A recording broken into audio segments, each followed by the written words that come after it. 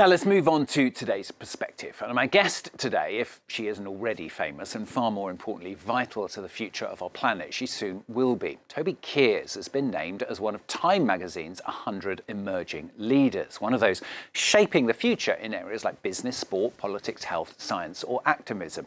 But why? Well, she's an evolutionary biologist known for her pioneering research on the flows and architecture of plant-fungal networks, which are vital to our future. Well, let's meet her then. Toby Kiers, Professor of Evolutionary Biology at Vrije University in Amsterdam. Thanks very much for joining us on the programme.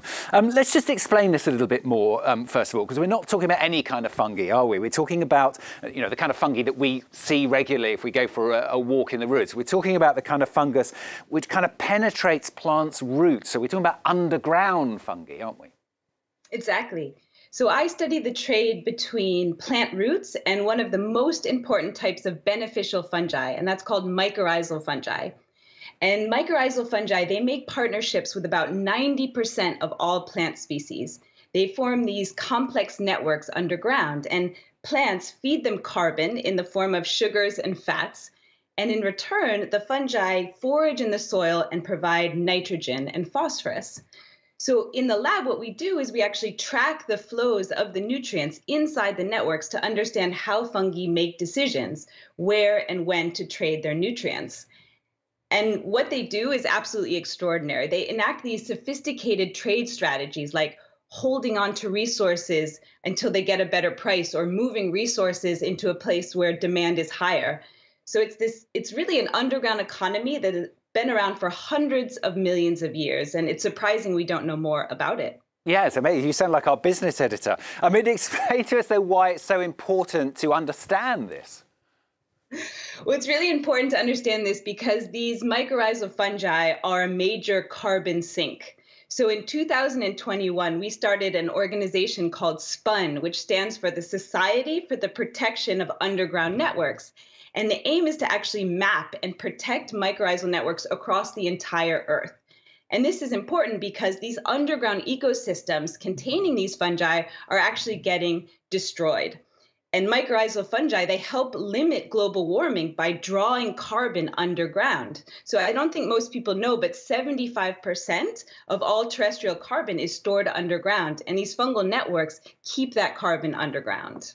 So do you think that's the most important thing that all the research that you've done has discovered, that, well, more than just help in battling climate change?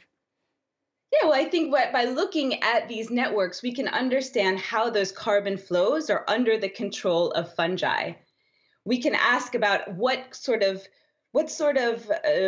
parts of the soil make them draw down more carbon. Because billions of tons of CO2 are flowing from plants into these fungi, we really need to understand what they do with that carbon once it's inside their networks. So is there a way of exploiting that then to try and tackle climate change artificially?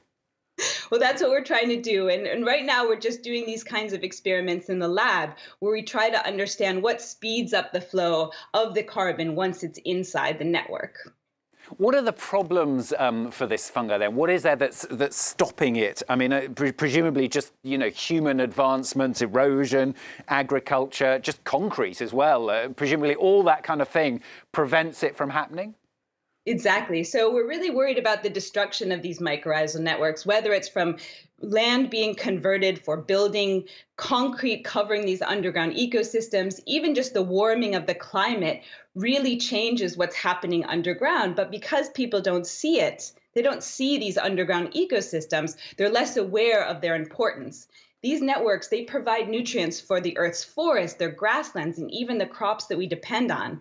So if we want to protect the biodiversity above ground, we need to start with protecting the biodiversity below ground.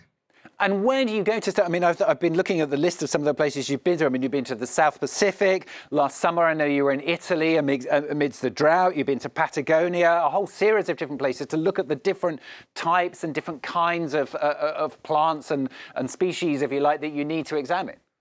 Exactly. So we work with local scientific collaborators all across the earth to try to understand what mycorrhizal communities are where. So just about 2 weeks ago, we returned from Lesotho in southern Africa, where we were sampling fungi with local scientists in these high altitude wetlands that store enormous amounts of carbon, and people just aren't paying attention to these wetlands in Africa. So the idea is to work with local scientists from Lesotho and understand what mycorrhizal communities are there and what they're doing. It feels like every time you switch on the television, we're probably guilty of this ourselves as well, there's bad news about the environment. It's interesting to hear, is this a positive thing that we can grasp on, and maybe government should be getting more involved to provide more funding to try and, boost this, if you like, as a way of tackling climate change? Exactly. So we really see these as sort of undiscovered climate heroes. And so I think even governments being involved and incorporating these underground ecosystems into biodiversity surveys and really protecting underground ecosystems is the way forward. If we look across the Earth now, about 70% of the estimated biodiversity hotspots, like the Amazons of the underground, are unprotected. So we have to get governments involved to start protecting these ecosystems. I mean, just hearing you mention the Amazon there, presumably it's quite depressing for someone in your line of work, particularly. I mean, the Amazon maybe is a little bit more protected now than it was just a few weeks ago, but it's still very, very difficult, isn't it, to kind of feel optimistic when you see some of the things, particularly the rainforest, that are going on and that humans are doing. Yeah, it's really hard for us to see, especially in terms of logging. There's really strong scientific evidence that when you log an ecosystem, these networks are destroyed.